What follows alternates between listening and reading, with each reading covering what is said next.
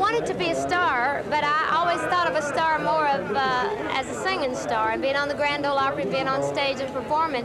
But I figured that if my career went the way I wanted it to, that I would eventually wind up doing the movies and Vegas.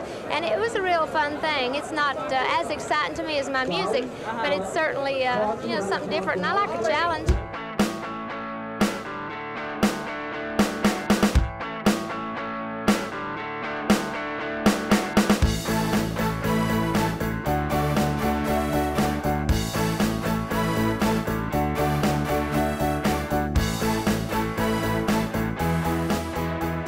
You see the glamour and the wigs and the lame and the nails, but that woman is smart. And when the music starts, her head goes down, the wheels start turning, and she can give you a new lyric or a new melody in 20 minutes. She's brilliant. I love her. Everyone should have 30 seconds a day with that woman. I swear to God. Oh, and there's Dolly. Where is she? There's the woman. Dolly Parton's girly soprano voice and songs about old-time virtues made her a major country star in the early 70s. Later in that decade, she wooed pop audiences and became a household name with her playful, self-deprecating comments about her blonde sex bomb image. Well, it's certainly been bizarre, hasn't it? But I've always, you know, loved a lot of hair, a lot of makeup, a lot of shiny clothes and sequins, rhinestones, whatever. She won the hearts of millions of fans with her kindness and got the sweet nickname of Dolly Llama. If somebody says, "Oh, Dolly, you always just look so happy," I said, "That's the Botox." So, and the collagen. More than 20 country and western #1 hits, including classics like Here You Come Again, Jolene, 9 to 5, and of course, I Will Always Love You, which would become one of the biggest hits of the 90s. Making lots of cash for Dolly Parton, who of course as the writer of the song was going cha-ching cha-ching on the royalties. The days of living in a one-room log cabin were over. It was penthouse suites all the way for the rest of her life. Dolly would be rich forever thanks to Whitney Houston taking her song and making it one of the biggest hits ever. From self-titled theme park Dollywood, television variety shows, and several successful films, including an Oscar nomination for her role in 9 to 5, Dolly Parton, a singular American superstar. I've been around a long time, and I've been in and out of this part of the world many times through the years, so I think people just kind of feel like they know me. I feel more like a family relative than a celebrity. I think they just kind of think, "Oh, Dolly's come home." Follow the story of the Queen of Hearts and Queen of Country, Dolly Parton.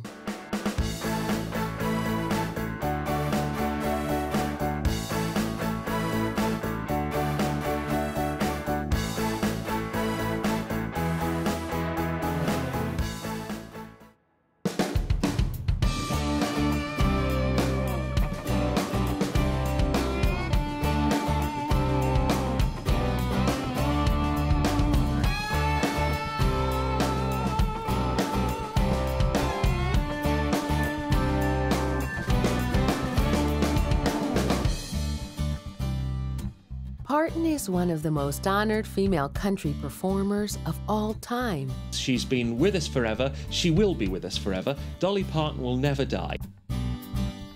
25 of her singles or albums have been certified gold, platinum, or multi-platinum. 26 of her songs reached #1 on the Billboard Country Chart, a record for a female artist. She has had 42 top 10 country albums and 110 charted singles over the past 40 years, a record for any artist. I love to work. I mean, when I was just a kid, this was always my dream, to travel all over the world and to write songs. That was my gift. And I just always wanted to make it into a business. And year in and year out, a lot of my dreams that I planned, they come true, so you have to be responsible for them. And so I just try to keep up with the times as far as whatever's going on out there. And I hope to never retire, so I'm up there now, but I actually have enjoyed every bit of it. I wake up every day with new dreams, so I feel like I'm just starting out. Dolly has sold 100 million records around the world. As a sign of Dolly's success and achievement, she was invited to perform as a headline act in 2014 at Glastonbury Festival in the UK.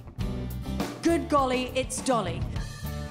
This was a really big deal because this isn't her typical crowd by any means. To bring a music icon, one of the greatest songwriters, one of the most successful music artists of all time to the festival is a really, really huge thing. This is a big deal. This is awesome. Unlikely, but fantastic, a total triumph. She performed in front of 100,000 people at almost 70 years old. I'm just a country girl now. I feel like a rock star. And to understand where such strength of heart and spirit comes from, we need to go back to the very beginning.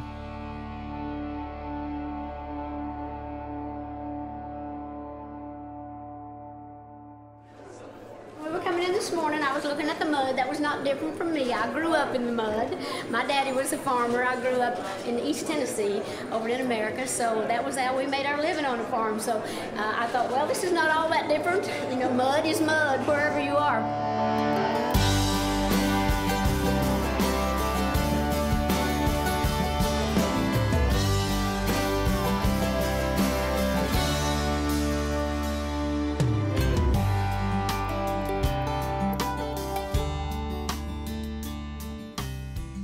Dolly Rebecca Parton was born January 19, 1946 in Locust Ridge, in the foothills of Tennessee's Smoky Mountains.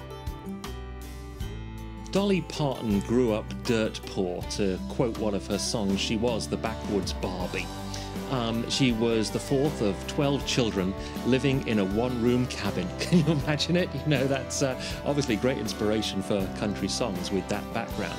How poor was she? She was so poor that when she was born, her father couldn't afford to pay the doctor who delivered the baby in cash, so instead gave him a bag of oatmeal. And that was the purchase which allowed Dolly Parton to enter the world.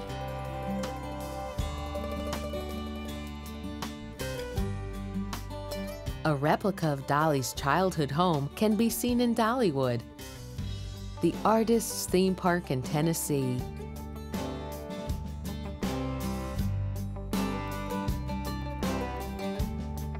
A family project that displays many original treasures from their days in Locust Ridge.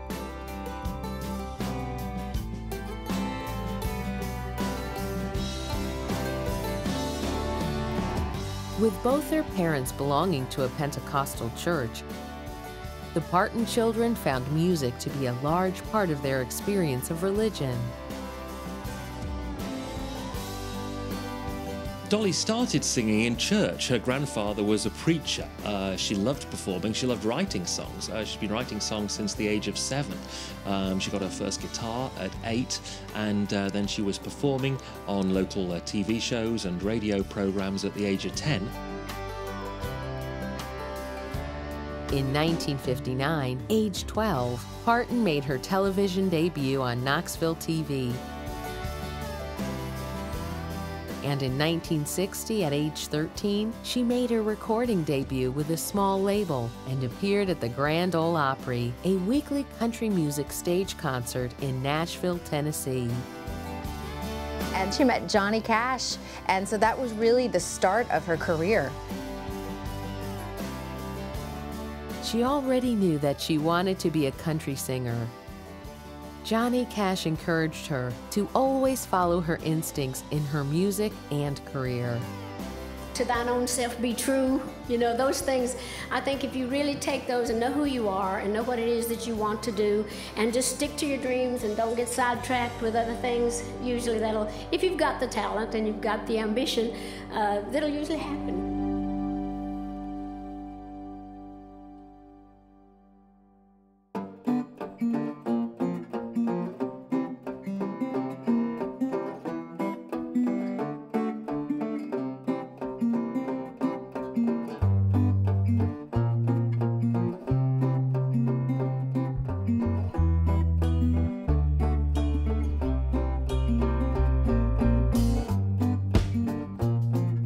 One day after graduating high school in Sevier County in 1964, Parton moved to Nashville, where she believed she had a better chance of starting her career. It was on her first day there that she met and fell in love with Carl Dean. Not a lot of people know who he is. He actually owns an asphalt road paving business in Nashville, Tennessee, but he just shies away from all the publicity. In fact, she says he's only seen her perform once in his entire life.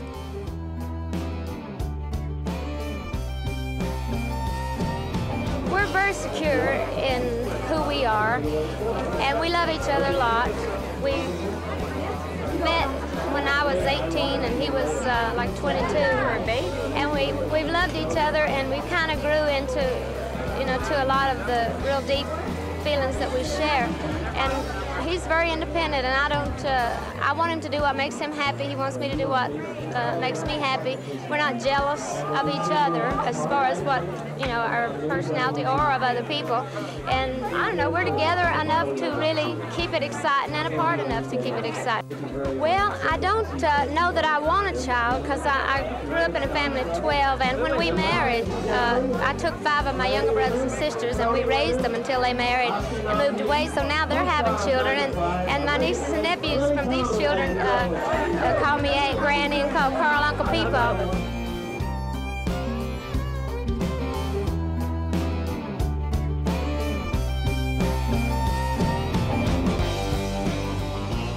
Carl Dean, the mystery husband in all of show business. For the longest time, I didn't think he actually existed. I mean, we never saw him. He's unusual among showbiz spouses in that he's never at his wife's side at public events. In 2011, Carl and Dolly celebrated their 45th anniversary. The couple is still very happy and with no kids. Well, I insist on having a very private life. I've been married for 45 years come this May, and so my husband and I get along great. It's his first marriage and mine, and we like each other, but he does not want to be in the press. He's proud of me, he's proud for me, he loves hearing about it, he loves show business, as long as he can watch it from his chair and from a distance. But we get along great because he does not want the limelight, and he's a homebody, and I love to travel. So we get along wonderful with that, and I make it a point to protect his privacy and to protect our home life. And when I go home, that is private. And so it's true that you can have it all if you just work it right.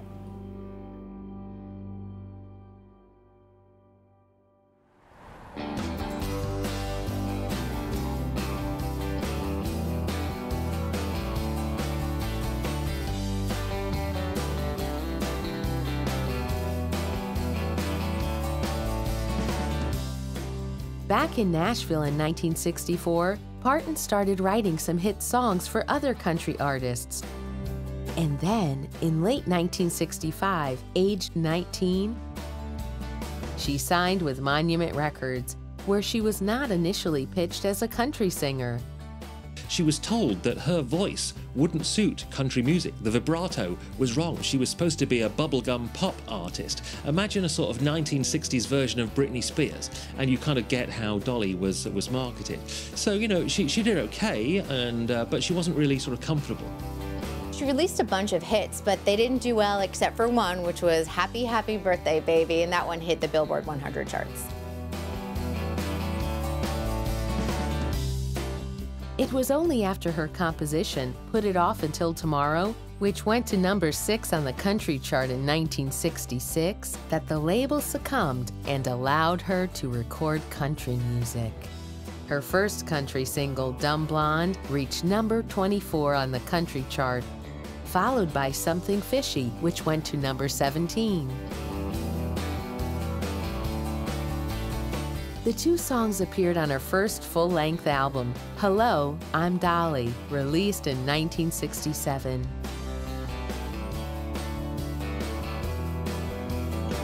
That same year, Porter Wagner noticed the young 21-year-old Parton singing and invited her to join his weekly country music program, The Porter Wagoner Show. So yes, it was 1967 that Porter Wagoner, an established country star, invited Dolly to perform with him, become a regular, on his hit TV show. It was a disaster from the start. The problem was Dolly was replacing someone called Norma Jean, a singer who was very popular with the audience. She'd left the show. So Dolly would go out and sing to the audience, and she'd get booed and jeered. They didn't care that she was good, they just cared that she wasn't Norma Jean. But as we've learned before, Dolly's a survivor in show business. She doesn't just run away crying. She sticks it out. She sticks everything out, and she gets in front of the microphone. She wins them over with her music, and eventually she becomes a success on that show. And her and Wagoner release several records together, some hit duets, and he's around for quite a long time in her career, getting her established, producing her records, writing with her, and was very much part of the Dolly Parton success story in the early years. And he used to wear a lot of rhinestone suits and all that, and that was the thing to do in country music. So once I got into that, I'd already been wearing the hair and the makeup. I thought, oh yes, you gotta shine. If you're gonna go on stage, you need to shine. Let people see you like you're a star. So I've always enjoyed dressing up, playing dress up.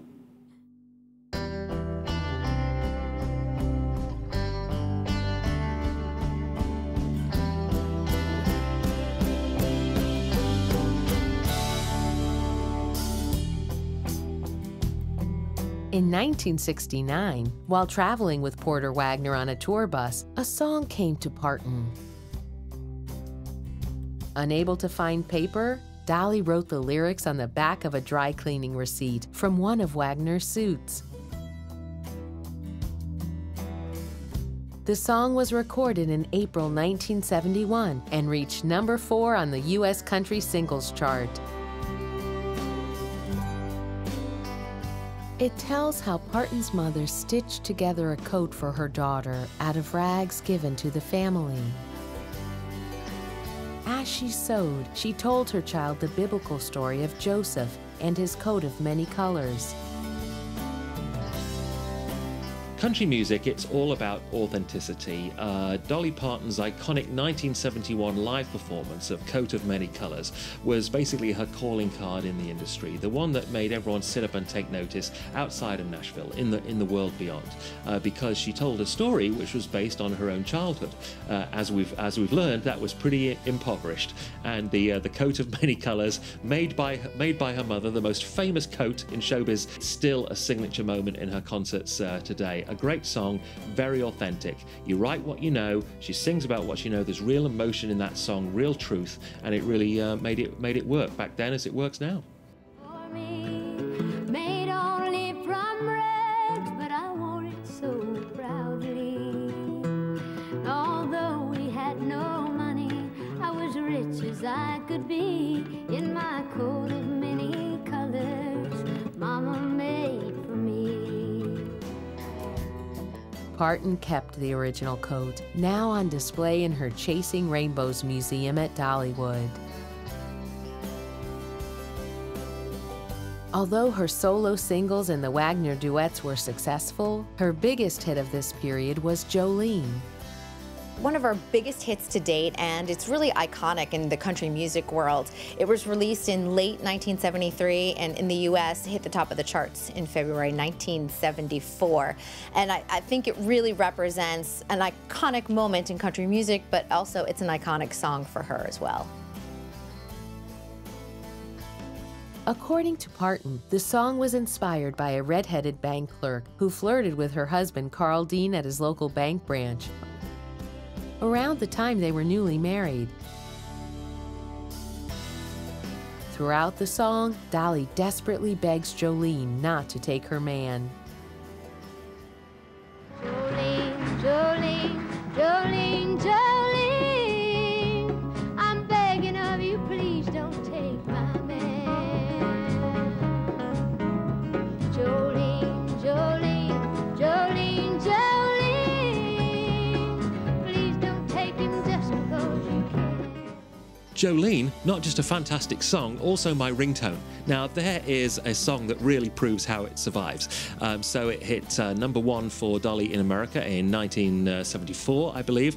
It took a couple of years to cross over to England, but she cracked the top 10 in 1976 with that one. And yeah, Jolene, that was the one that got us started in Britain. We fell in love with her then, and we've never fallen out of love with her since.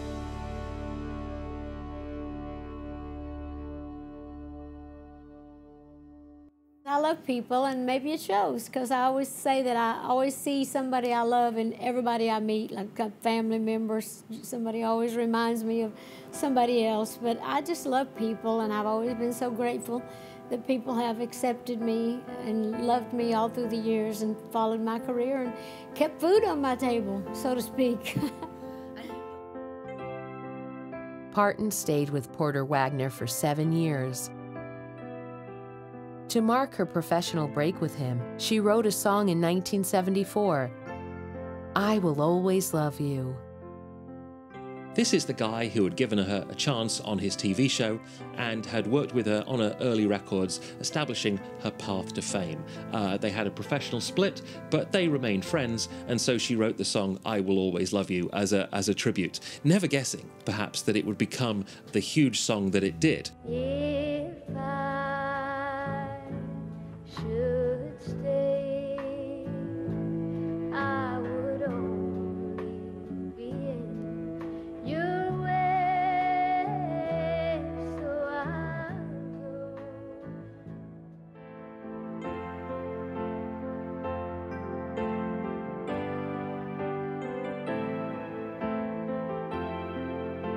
Parton was interested until Presley's manager told her that it was standard procedure for the songwriter to sign over half of the publishing rights to any song recorded by Presley. Dolly refused. That decision has been credited with helping to make her many millions of dollars in royalties from the song over the years.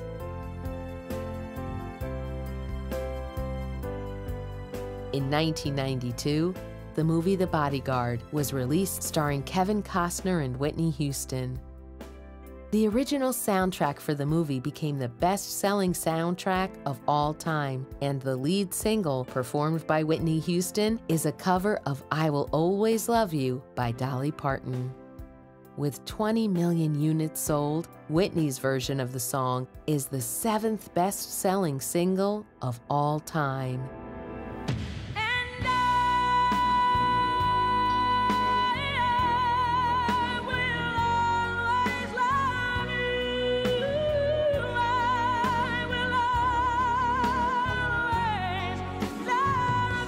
So Dolly Parton wrote the classic song "I Will Always Love You," but it was Whitney Houston who made it an international success, becoming one of the biggest hits of all time, and making huge fame for Whitney, huge money, but also making lots of cash for Dolly Parton, who, of course, as the writer of the song, was going cha-ching, cha-ching on the royalties. The days of living in a one-room log cabin were over. It was penthouse suites all the way for the rest of her life. Dolly would be rich forever, thanks to Whitney Houston taking her song and making it one of the biggest hits ever. And in 1994, it was Dolly Parton herself who gave the award for Best Female Pop Vocalist to Whitney. I'd like to thank Whitney for making my song such an enormous hit. And I really feel good about that, because when I wrote that song 22 years ago, I had a heartache, but it's amazing how healing money can be. And the Grammy goes to Whitney Houston!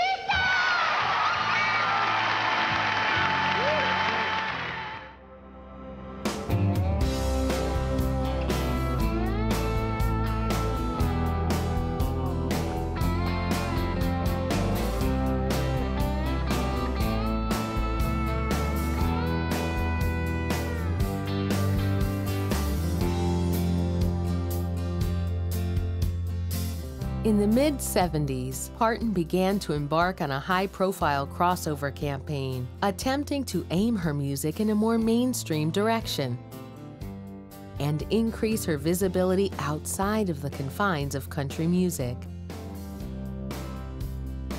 In 1976, she began working closely with Sandy Gallen, who would serve as her personal manager for the next 25 years. What they decide is, now that she's established as a country artist, they need to take it to the next level. They need to cross over, become mainstream, go in the pop direction. That's what she did. A large part of her success is due to Sandy Gallen. They teamed also in a TV production company called $100. If you remember the TV show Buffy the Vampire Slayer, that was produced by Dolly Parton, you know, and Sandy Gallen. So it was a partnership that extended beyond music into TV and movies as well. They were very much on the same wavelength. He sensed that Dolly was very, very ambitious. She wasn't happy just hanging around Nashville, strumming a guitar and singing her country songs. You know, she wanted to be in the mainstream pop world and an international star. Sandy had been around showbiz for a while. He was the man to help her get there, and together they were a fantastic combination. With her 1976 album, All I Can Do, which she co-produced with Porter Wagner, Parton began taking more of an active role in production and began specifically aiming her music in the pop direction.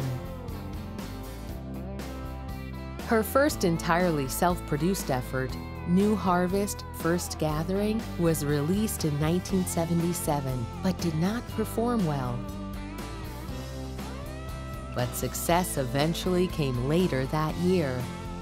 So in 1977, she had an album called Here You Come Again, and it became her first $1 million seller. So this was exciting for her. She had teamed up with Gary Klein, who had helped her produce this album, and it was #1 on the country charts, but it became number 20 on the pop charts. She was finally that crossover success. The song is a rare example of a Parton hit that she did not write herself.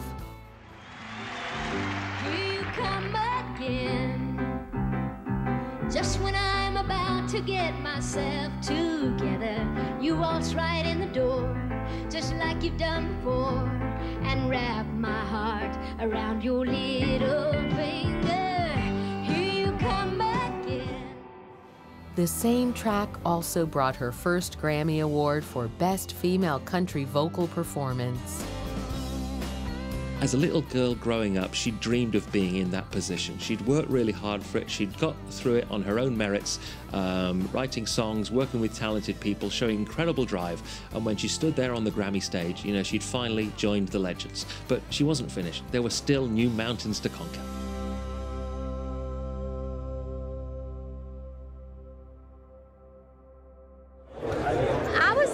About it because it was the kind of thing that was so close to my own personality that I didn't feel like I really had to act or worry too much about it, although I wasn't all that great, but I mean it wasn't like a real scary thing.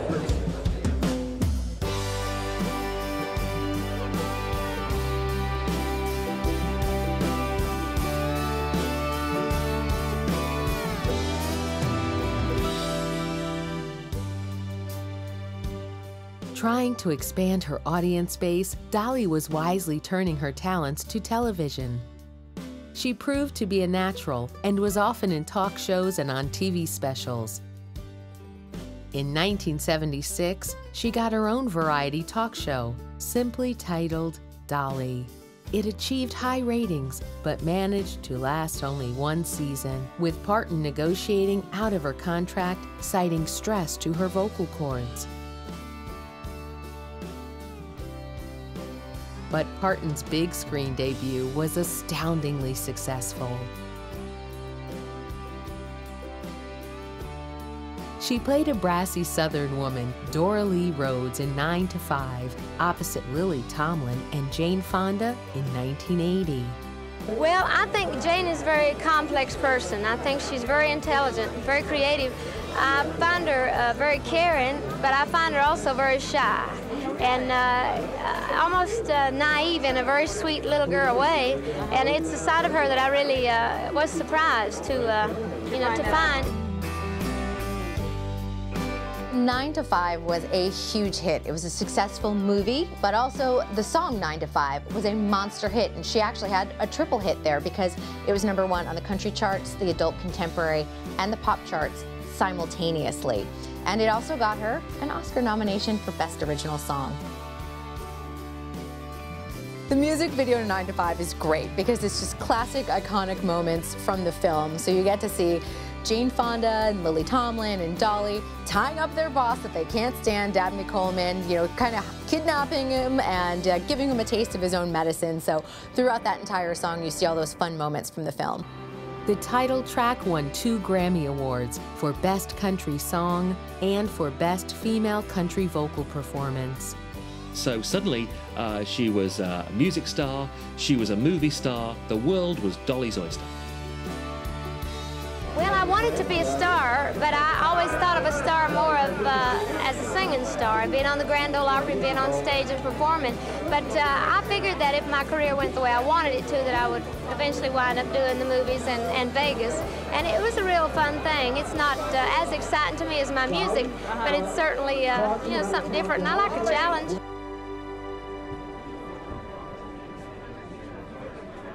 The success of the movie was adapted for Broadway at the start of the new century. Dolly Parton wrote the music and the lyrics for it.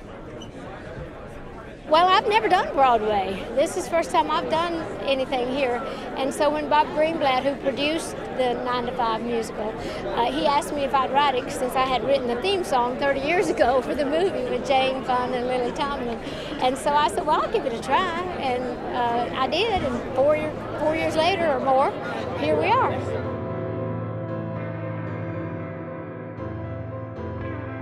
The musical premiered in Los Angeles in September 2008 and opened on Broadway, New York in April 2009, with Megan Hilty taking over the role of Dora Lee Rhodes.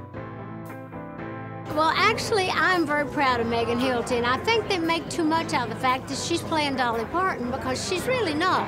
We both were playing Dora Lee Rhodes, who's the character, because when I did the movie, I wasn't really being Dolly Parton. I mean, they were trying to get me to play a girl from Texas, and I'd never been a secretary, so we were both acting. But the fact that I was in the role first and had the big boobs and the little waist, but she's got a beautiful little body. She got plenty of stuff of her own. They just kind of tried to make it look a little more like that. But she's certainly a nice reflection on me. I was never that cute, so when they say that, I think, yes. You know, but she's done great with her acting. She didn't really need pointers from me.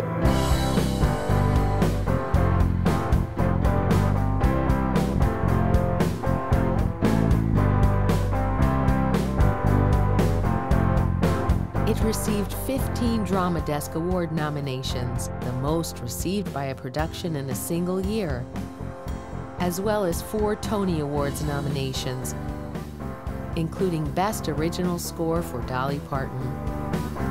Well, I feel great. I feel proud and honored and humbled by the whole thing. It's one thing to get a chance to write something for Broadway, but it's another entirely to be nominated for a Tony Award. So it's been a great thrill. Amazing.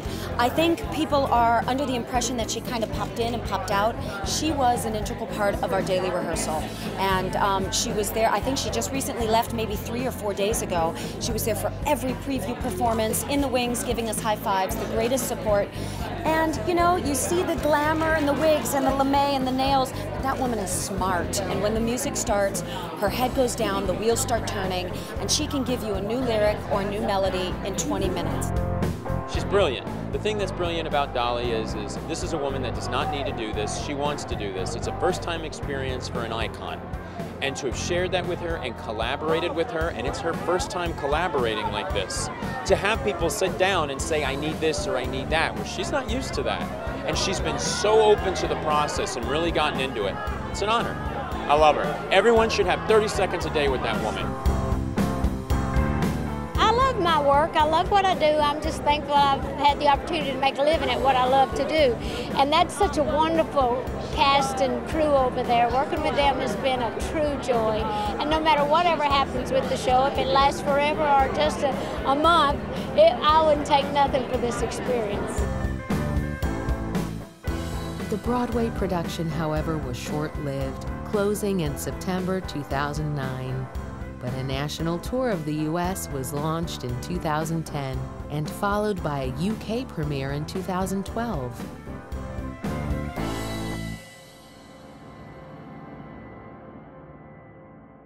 So by the early 80s, Dolly Parton is a showbiz colossus, bestriding the worlds of both movies and music. She has another box office hit with The Best Little Whorehouse in Texas, a controversial but successful acting choice, and then she hits the top of the charts again, duetting with Kenny Rogers on Islands in the Stream.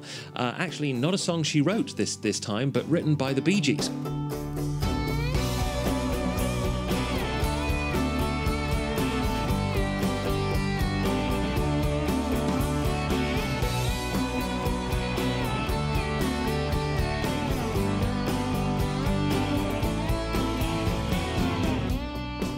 Released in 1983, Islands in the Stream knocked Bonnie Tyler's Total Eclipse of the Heart out of #1 on the Billboard Hot 100 and spent 2 weeks there.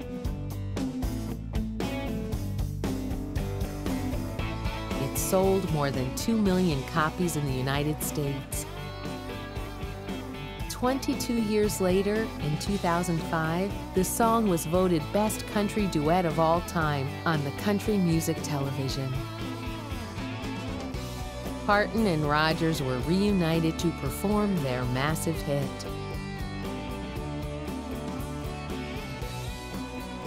It was a smash hit on both the country and pop charts and won too many awards to mention. Islands in the stream, that is what we are. No one in between. How can we be wrong? Sail away with me to another world, and we rely on each other. From one lover to another. In 2013, Parton and Kenny Rogers reunited for the title song of his album, You Can't Make Old Friends. So Dolly was on top of the world. She had 12 top 10 hits in the mid-'80s. But it's kind of interesting because in 1986, when her contract was up with RCA Records, it expired and they didn't renew the contract. So Columbia Records snapped her right up and she was well on her way again. And then she teams up with Emmylou Harris and Linda Ronstadt on the album Trio, and that brings her another Grammy Award. I mean, she was running out of space on her mantelpiece. There were so many trophies coming her way. The album spent 5 weeks at #1 on Billboard's Country Albums chart, selling several million copies and producing 4 top 10 country hits, including the cover of Phil Spector's To Know Him Is to Love Him.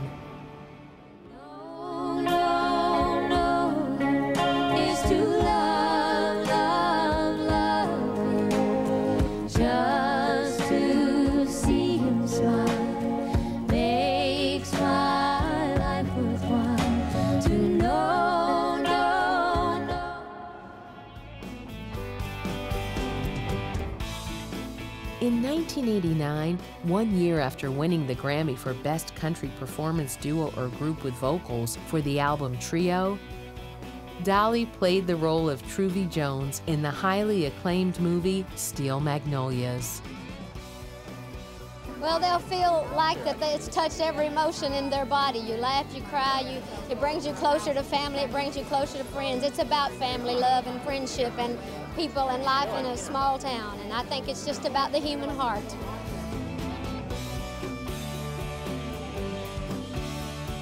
The same year, Parton released her album White Limousine and spawned 2 #1 hits with Why'd You Come In Here Looking Like That and Yellow Roses. But by the beginning of the 90s, Dolly started to struggle with her country music career. Dolly wanted to get back to her country roots. That's what releasing the country album White Limousine was all about. But this was a changing time in country music.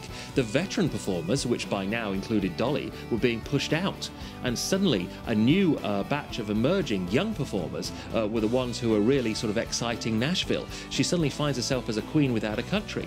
She thought that she would return to Nashville in triumph, but it's like, no, that's okay, Grandma. We got these kids now, you know, strumming their guitar. So it was a bit of a confusing time for Dolly.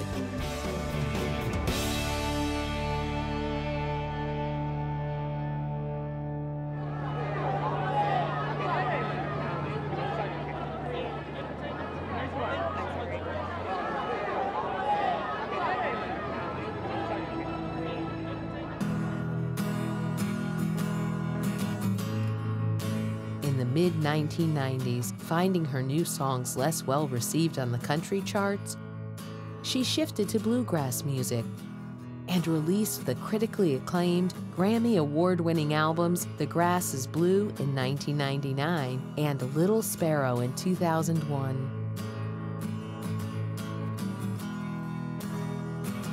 Her album Halos and Horns in 2002 included Parton's bluegrass version of the Led Zeppelin classic Stairway to Heaven.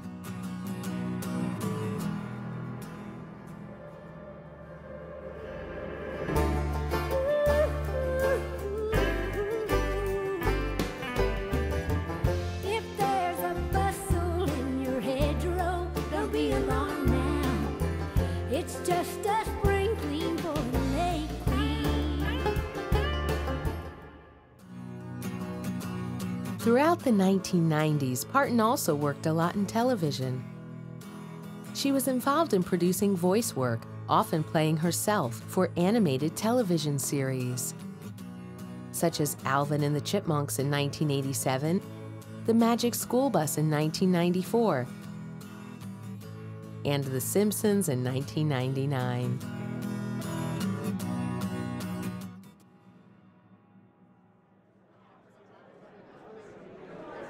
You know what this is all about. We're very excited about the Imagination Library being here. I got to make sure I say your town right. It's Rotherham? Did I get it right? I've been practicing, because it don't look like that on paper. In the States, anything that's H-A-M, we have to say Rotherham, right? I like Birmingham.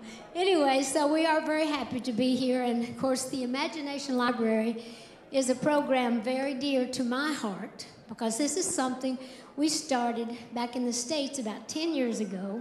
It was something just for my people in my county, in my hometown, and of course, it just kind of took off, and now it's all over the United States. We're in about 700 counties in about 42 states, and we've given away 4.5 million books this past year, and in about 2 months, we're going to be giving away our 11 millionth book. So that's a lot of books to go out to a lot of kids.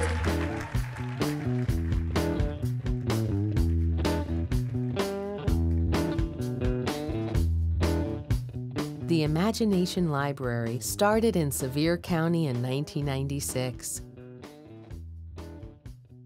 It is part of the Dollywood Foundation and has since expanded to over 1,600 local communities in the U.S., Canada, and United Kingdom.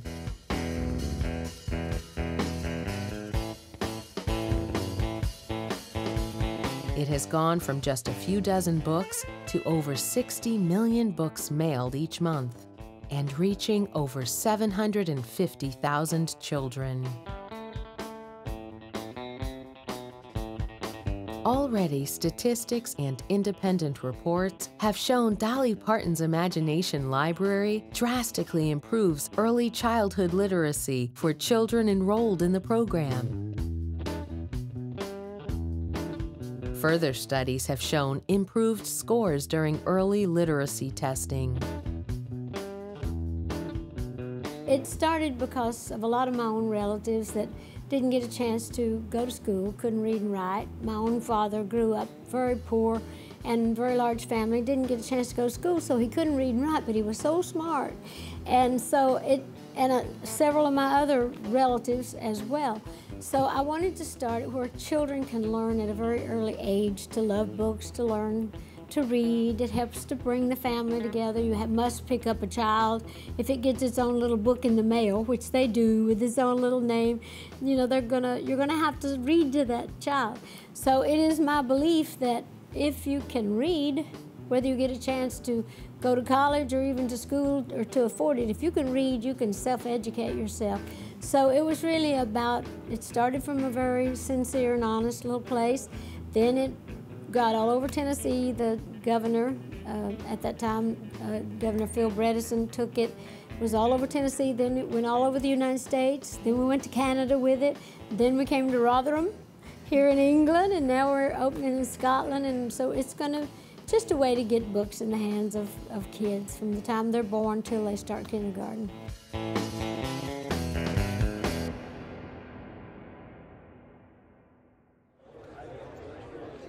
would be great. In fact, I told him at Dollywood, I need to bring this home because we need a gold Oscar at the Dollywood Museum. So whether I win or not, it's going to be fun, and I'm going to take pictures of everything, just as if I won, and put it in the museum anyway.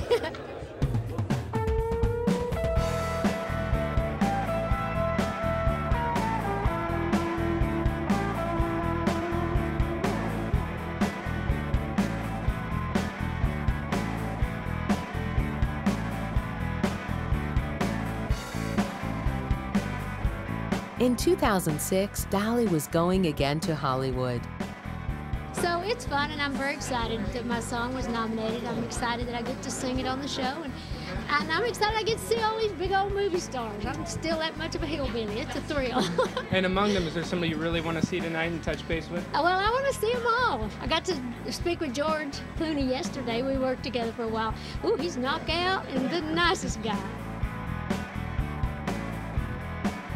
She had written the lead single Travelin' Through for the movie Transamerica, starring Felicity Huffman.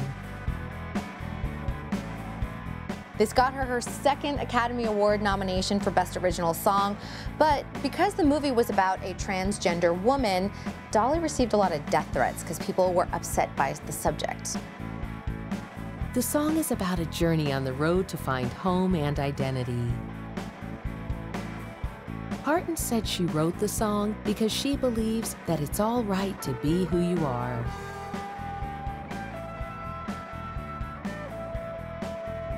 She gave a rousing performance of the song live on stage during the Oscars ceremony in March 2006. I can't tell you where I'm going, I'm not sure where I've been, but I know I must keep traveling till my road comes to an end. The song did not win the Oscar that year, but at the end of the 2000s, Dolly was back in the music scene.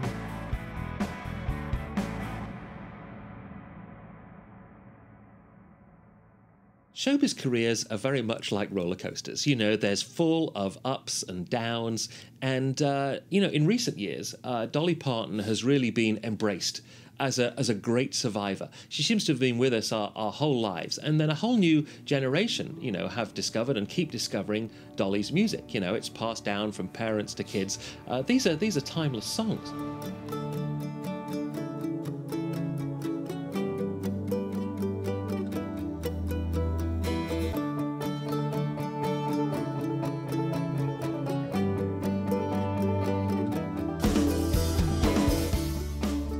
In 2011, she released an emotional album, Better Day. Well, this new album, I've written all the songs on it as well. It's called Better Day, and it's just really an album that has more of an uplifting message in it. Even the love songs, even some of the sad ones about losing is saying, I'm going to pick myself up, I'm stronger than you might know, and I'm going to start again and do better. But a lot of the songs are really just about true love and just about things are not good right now, but things go in cycles, everything's going to get better. And that's basically what the song says. The blues ain't here to stay. There's a better day, and that'll move away because we're going to actually do better. So we thought we'd call the tour that as well and do a lot of uplifting songs, stuff that make people feel good at a time when it's kind of rough on a lot of folks. Parton said that Better Day was inspired by the disparate world problems, such as the Japanese tsunami, the ongoing conflict in the Middle East, and America's economic crisis.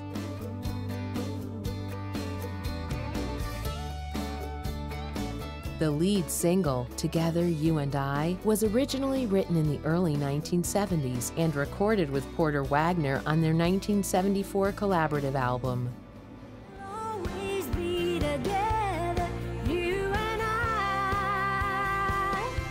Together you and I can stop the rain and make the sun shine. Paint a pretty rainbow brush with love across the sky. Parton then embarked on her Better Day World Tour with 49 shows around the world. first of all, I love to perform. I love my band. We've been doing this together for 30, 35 years, and some of the people's been in my band even a little longer than that. But it's like a family. We love being together. We love the audience. We love performing, and we just had such a great time the last 2 times we were in this part of the world, and fans wanted us to come back. We thought, well, we'll just keep going back till they tell us to stop coming. So we're very excited about it. We actually start the tour in the States in July, and then we come here in August, and then we go to Australia in November. So we're actually going to pretty much we'll have some time off in between, but we'll be spending the rest of the year on tour because we love it, and we're promoting the new album. And so we'll have some new things to do in the show. Of course, we'll continue to do the classic songs that people know and want to hear, but we'll have some new things to do, some comedy, some fun pieces that they haven't seen. So it won't be an exact duplicate of what they've seen before, so they can look forward to some new stuff. Her 42nd solo studio album, Blue Smoke, was released in the U.S. in May 2014 and debuted at number 6 on the Billboard 200 chart, making it her first top 10 album and her highest charting solo album ever.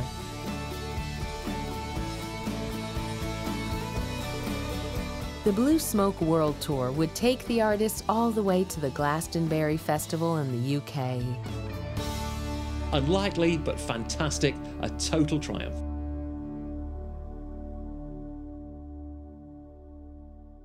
First of all, I am really excited. I can't believe that I've never done this before, but it never has worked out to where we were in this part of the country during the time that, you were doing the festival. But I have done several shows before, but nothing, as they tell me, that's this big. But I'm excited about it, and we've done a lot of outdoor shows, a lot of fairs and that sort of thing, so I'm kind of used to kind of playing outdoors, but this is going to be a big deal. And since this is the biggest festival in the world, I even wrote a song about the mud, so we'll be doing that in the show. I thought, well, we have to write a song about the Glastonbury mud, even though the sun's shining today. But anyhow, we're excited about it.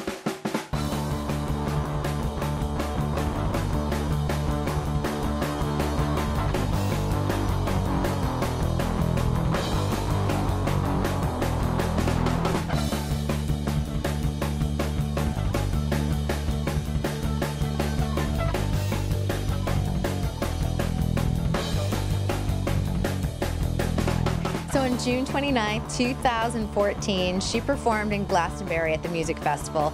This was a really big deal because this isn't her typical crowd by any means. She had a huge crowd of over 100,000 people. They were all there to hear her classic songs, everything from 9 to 5 to Jolene. It was kind of tricky knowing what to do under a festival situation because in my show, as a rule, I usually do a couple of hours, and they said you can't do but an hour, maybe an hour and 10.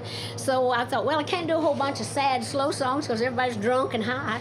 So I thought, we don't want to bring them down that bad.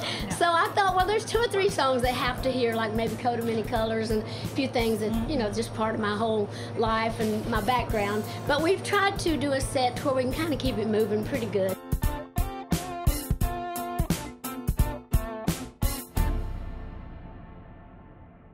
Dolly received an impressive award for 100 million records sold worldwide.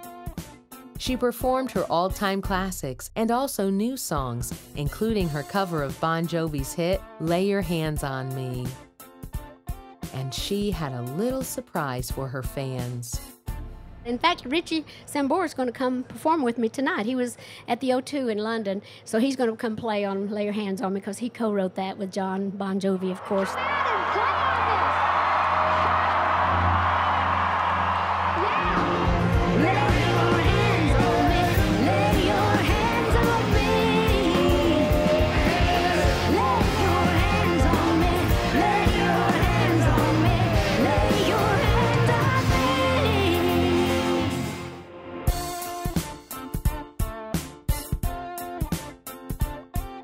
But there was an even bigger song that everyone had come to sing along.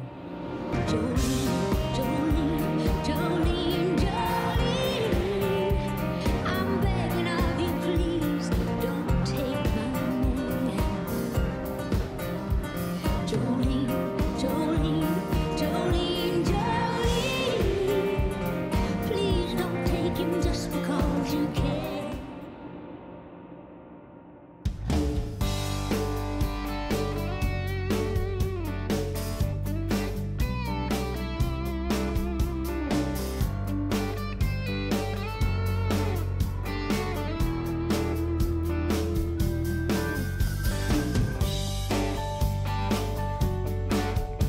Besides all her musical finesse and acting talent, Parton is a savvy businesswoman and heads Dolly Parton Enterprises, a $100 million media empire. She has owned 2 radio stations and continues to co-own Sand Dollar Productions, a highly successful television and film production company. She is the owner and founder of Dollywood, her theme park in Tennessee, and owns a lot of lands in the region. In fact, I was telling someone earlier, I have a lot of land up in East Tennessee, and we do a lot of festivals through my Dollywood company. And I've often thought that I might start having a festival up in East Tennessee, so maybe I'll get some good pointers from this one. Dolly has been a major influence on new artists. She is Miley Cyrus's godmother, who, as her, made a successful crossover between country and pop. So Dolly definitely influenced Carrie Underwood, Taylor Swift. She made it possible for all of these country artists to cross over into the pop world. They would not have the same success had Dolly not paved the way for them. Taylor Swift's latest album, 1989, she announces her first ever pure pop album, signifying her move away from country. She's even dabbled in movie acting as well. So, you know, she's the new Dolly Parton. Well, you know, she's deficient in a couple of areas, but, you know, who can match Dolly everywhere, let's face it.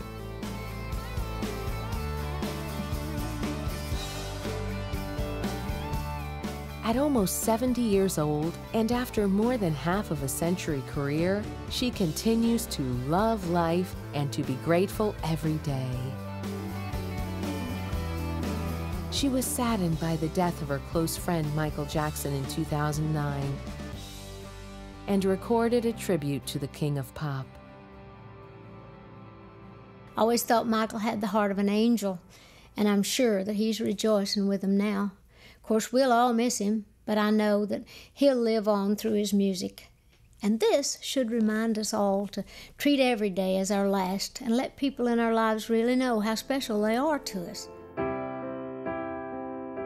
In 2012, Whitney Houston passed away, letting Dolly declare, "I will always love you, Whitney."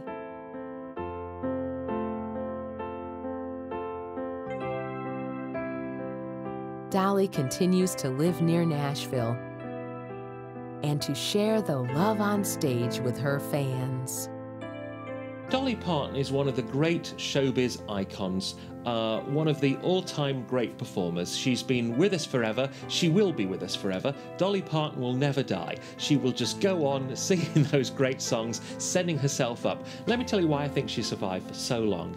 It's because she has a quality that the great stars need if they want to stay around, and that is being self-deprecating. She's always happy to make herself the butt of the joke. That's what makes her relatable. No diva behavior. She sends herself up. Everybody loves her, and as well as everybody, you know, continuing to love her, they continue to love her music. Her songs are timeless, they'll be with us forever, and I hope Dolly will be too. Actually, I'm always saying all my little silly stuff. I never know what's going to come out of my mouth next. But anyway, we just, you know, people just get a kick out of the funny stuff I say, or the cute things, or my take on certain things. So that's one of the things that we do.